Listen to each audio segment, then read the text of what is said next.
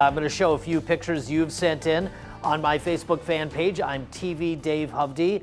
You can post away there, and a lot of folks have sent in pictures of just beautiful animals. And while you're there, click follow and subscribe. I'd appreciate it. Here's what's going on out at the coastline. You can see those waves coming in, all the energy from the wind going into the water and producing plenty of swell. This is Duke, Frank Feliza's dog, and the orange hat. I like that. Really good look there.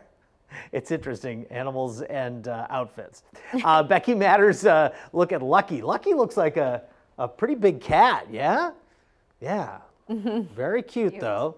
And Jules Martinez, love that picture too. Fantastic. Thanks for having some fun with us today. We really appreciate it. Twitter, Facebook, Instagram, use the hashtag #BeOnKSBY.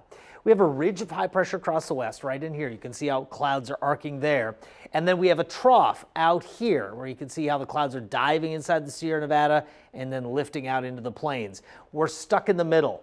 That's why we have all the wind. High pressure under this ridge and low pressure off to our east.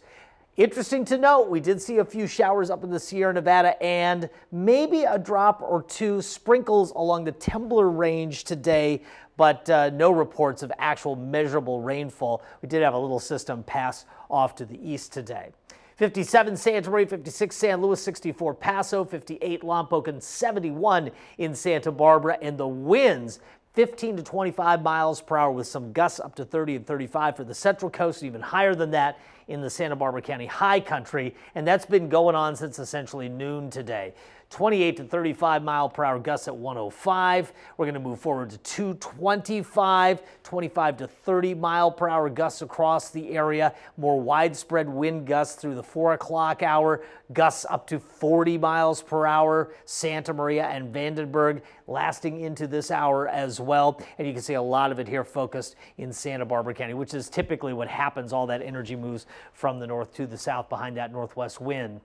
So we get that 20 to 30 mile per hour potential with gusts of 45 through 3 a.m. in Santa Barbara County. We'll drop the advisory in San Luis Obispo County at 9 o'clock. In fact, winds, the trend is down already a little bit over the last couple of hours. We do have a high surf advisory. That's 8 to 12 feet because of all the wind generated here. The winds do go offshore as we get into the weekend, and Saturday a warm up. We give it right back though on Sunday and Monday, but it returns on Wednesday and Thursday for a nice warm middle of the week with mid-70s to potentially 80-degree temperatures next week as well.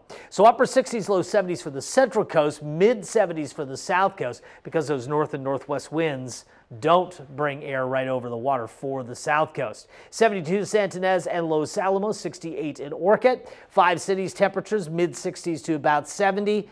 Lower 70s up in North County of San Luis Obispo, even though the overnight lows will be in the 40s. 5-day forecast trend is up into Saturday and Sunday, then back a little bit next week. I think we'll start to see some reemergence of marine layer in night and morning hours along the Central Coast next week. Karina, back to you.